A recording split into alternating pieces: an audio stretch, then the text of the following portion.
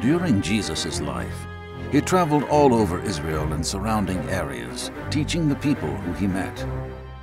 One day, Jesus sailed across the Sea of Galilee to the country of the Gerasenes. As Jesus stepped onto land, a madman from town met him. The man was a victim of demons. Instead of living in town in a home with comfortable clothing, he lived alone and naked in the cemetery.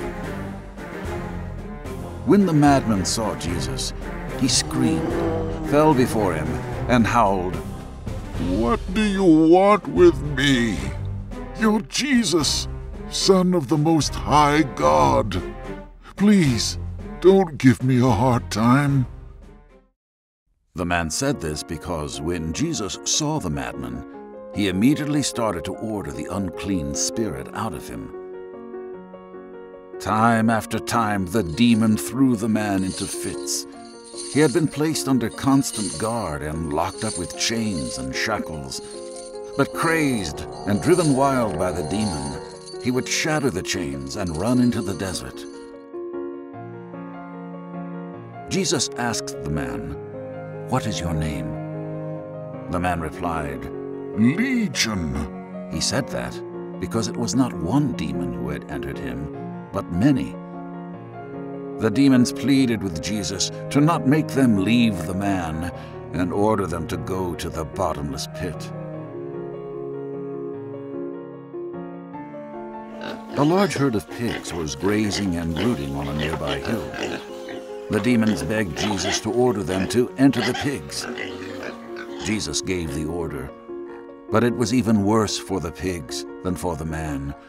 Crazed, they stampeded over a cliff into the lake below, where they drowned.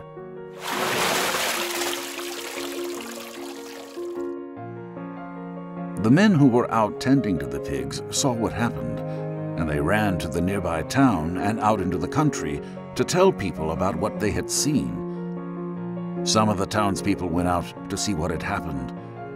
They found the man, from whom the demons had been sent, sitting at Jesus' feet, wearing decent clothes and making sense.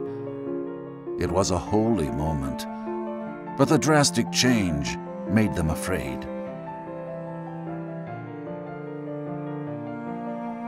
Later, a great many people from the Gerasenes countryside got together and asked Jesus to leave. The change in the man was too great, and Jesus' power was too much for them, and it scared them. So Jesus went back to his boat and set off. The man Jesus had saved from the demons begged to go with him, but Jesus sent him back, saying, "Go home and tell everything God did for you." So he went back and preached all over town everything Jesus had done for him.